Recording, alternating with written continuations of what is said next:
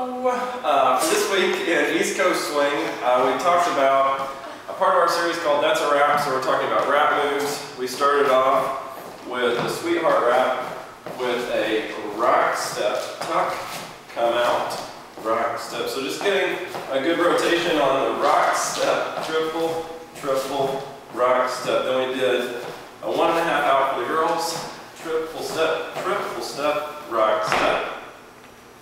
And then, we'll do that one more time from right here. Triple step, rock step, tuck, triple step, rock step. Then, same footwork for the girls. We just use the right hand for the leaders to connect. Just a wrap out, rock step, triple step, rock step. So as a leader, we're leading here, pulling, just letting go, following through. We use that same footwork once again to go into a hammerlock, triple step,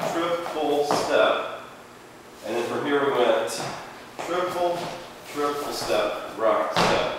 Taking this hand over to the guy's neck, and then arm up, so that we maintain connection down as the girls slide the arm, the hand down the arm. So the last thing we did, triple step, rock step, triple. We just added any even number of triple steps to do that because that's fun. Okay, thanks.